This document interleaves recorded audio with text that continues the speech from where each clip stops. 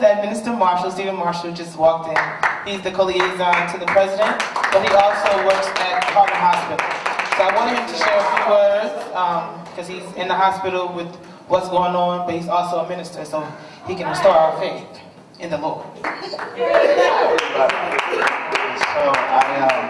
I came here tonight for a purpose, unannounced. I never called actually anybody, other leaders that doesn't know I was coming. But I think what we're doing tonight is more imperative than what the government is doing. We are still providing service. And so we often use the hashtag service is power, and I think we exemplify that tonight. We must also count the fact that we have an obligation to our community beyond just what the government has offered us, the hysteria that people are going based on the fact that fear is the easiest thing to do. And so I don't want to talk about the spiritual content of it. I want to talk about the service part of it. And so I want to encourage all of us that are here and tonight, and those who we will speak to broad beyond the four walls of this place, is that service is still a necessity. How can we best serve our community during a crisis?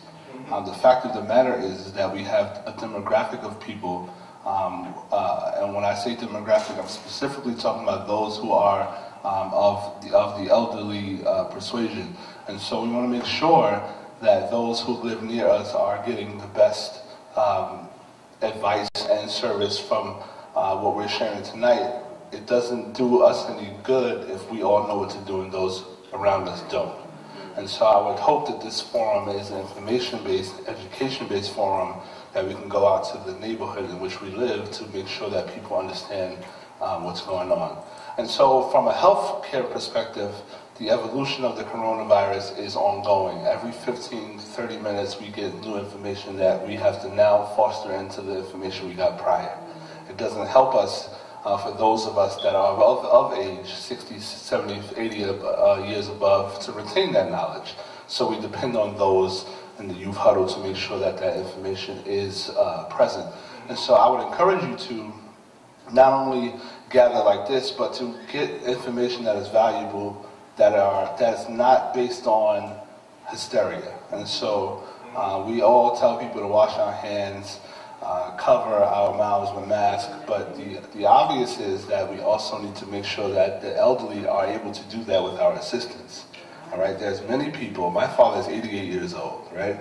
He's an 88-year-old man that still travels and does things on his own. But that's not the case for all of our people, right? I'll give you a zip code, 11233, right? Or 10039.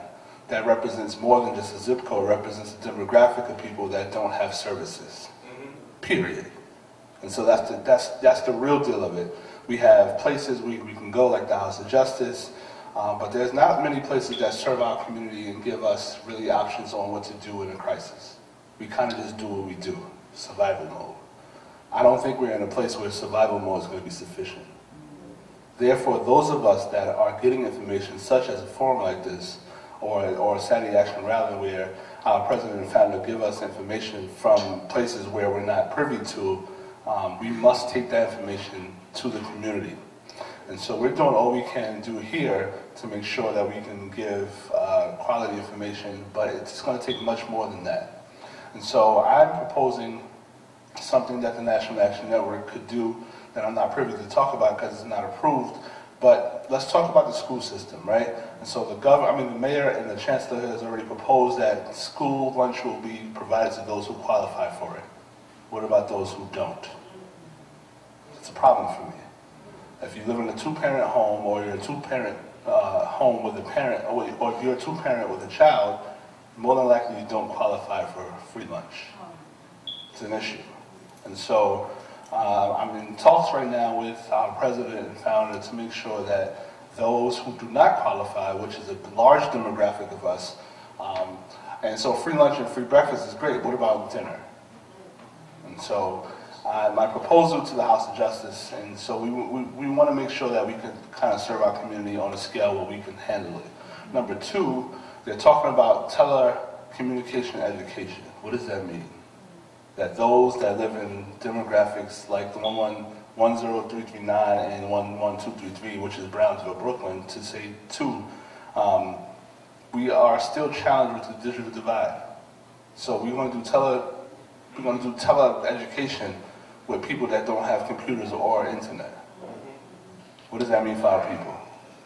And so many of our children, including my daughter, is celebrating the fact that school may be canceled for the whole year. But what does that mean?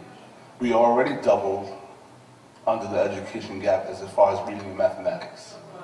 And so this has to be a holistic approach. And so we could, and my faith is unbothered, right? If any of you follow me on social media, I've been talking all day about my faith and everything that's canceled except my faith.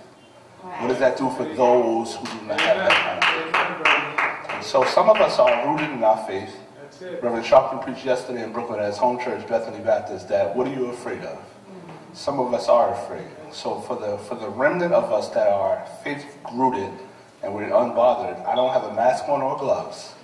And where I work besides the National Action Network has provided me with that. I do not choose to live my life that way. Simply because His promise told us that He will provide all our needs.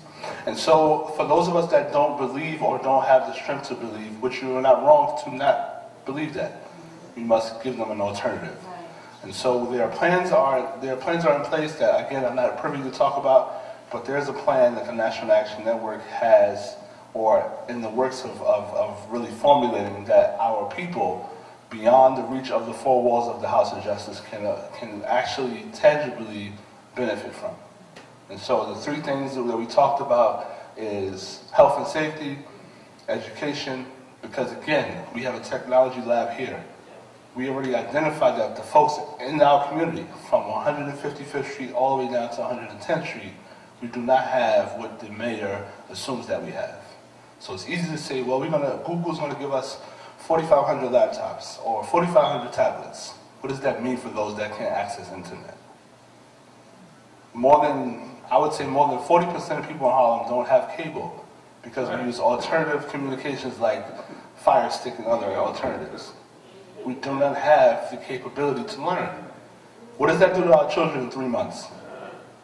We're already behind, right? So if the average Black or Latino child in Harlem, Brooklyn, and South Bronx are already reading below 4th grade level, and if they're in the 7th grade, what does that do for us if we lose 3 months of school?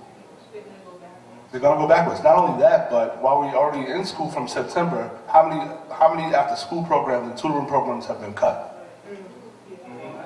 So we're here, and people below 96th Street is where my brother is right there.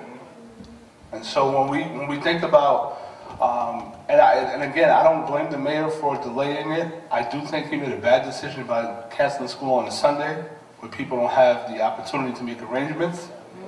1 in 5 families are single parents. 1 in 5 families' mothers are working 2 jobs. 1 in 5 parents, to be realistic, qualify for ACS cases by leaving out 10-year-olds to kind of fend for themselves. If they can't come to Youth Huddle, they're on the streets. And so, again, we must think about holistic remedies like having hot meals for people that are getting off work at 5 o'clock. Not only that, but to make sure that the education part of it is sustainable. Those that live 45 minutes from us in Scarsdale and places like New Rochelle, where we're talking about rapid testing are happening, you got to understand, in Harlem right now, Harlem Hospital is one of the facilities that do rapid testing. You know what rapid testing means? If you have symptoms of coronavirus, you get tested. It takes 3 days before you get your results. Is that happening in other neighborhoods? Is that happening in places where affluent people live? I don't think so. And so we must keep the pressure on that when we are making decisions about the city, where minorities play a big role as far as occupancy, that we make sure that people have abilities to get tested and tested frequently. And so while we romanticize about celebrities who are tested, like tonight we heard Idris Elba as a person that tested positive, Tom Hanks tested positive. What about Jamel Jackson that tested positive that was on 143rd Street? What about the person that died in Harlem Hospital on yesterday morning, 73 years old, from cardiac arrest, but he tested positive? Those 73 years old. What about the newborn baby that was born last Thursday that tested positive at birth? And so I don't know if our story is being really asserted to the greater good of the whole situation. And so we know that during crisis mode, our community has been less represented in the conversation, but as Reverend Sharkler has projected to us, we are already behind as far as representation in healthcare. And so while we think Affordable Care Act and those insurance companies are on the forefront, some of us will wake up out of ICU if we survive with astronomical bills that we can't afford. And so while we may survive Corona, what happens to the economics that Corona has imposed on us? And so there's several layers to why it's important for us to have the conversation. There's several layers that we don't cancel the youth huddle. There's several layers to the fact and the significance that we don't cancel these open forums so people can speak freely about the anxiety that's going on in our community. And so, again, I came by here, I'm working right now, but I came by here for a purpose. I didn't come here to speak, but as God would have it, I came at a time where we need to have a conversation. And so I would behoove all of us to make sure that we do our research. But the basis of our organization, the basis of our whole purpose is service. And so again, there's some service ideas that are going to be formulated, and hopefully we can get the resources to make sure that the Harlem community and those who come to the House of Justice for Refuge is served. Because where the government has failed us, there's always been a House of Justice. God bless you.